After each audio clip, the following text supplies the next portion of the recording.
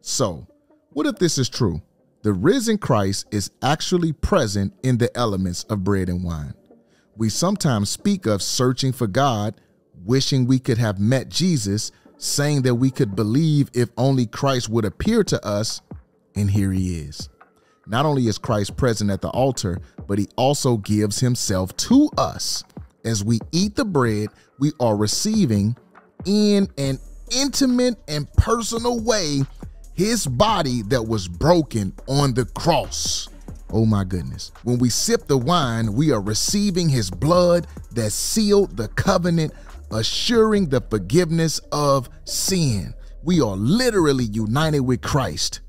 Christ crucified, resurrected, and ascended, bridging the gap between here and Golgotha, now and eternity. Oh my goodness. Woo. Man, we are literally united to Christ. When scripture says that we are united to Christ, that's not just a metaphor. That's not just an ancient way of saying God gonna hold you down. No, that is a literal statement.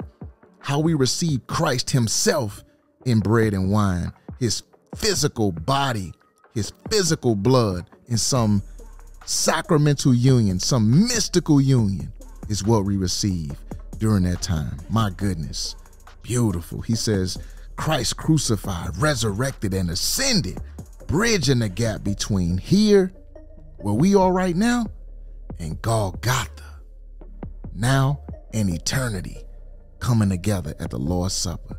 Woo, oh my goodness.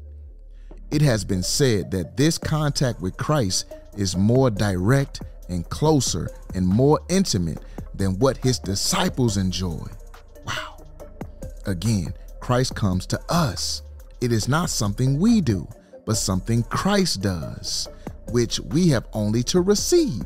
The Lord's Supper is nothing less than the gospel. Perhaps the most significant of God's words that constitute the sacrament, Luther points out, are given for you.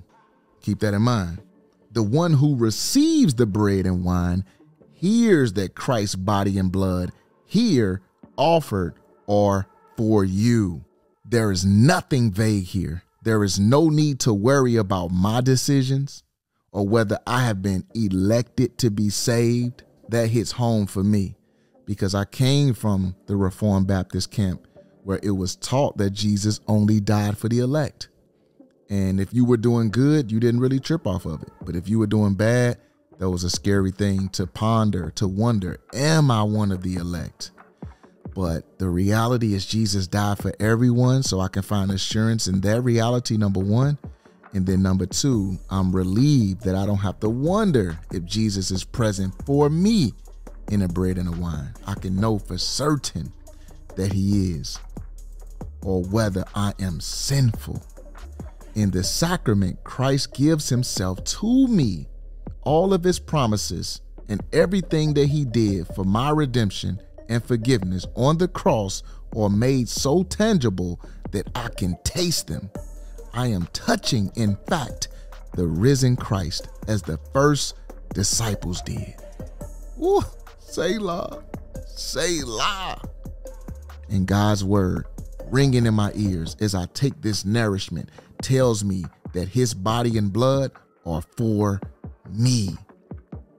So you listening, for you. Beautiful.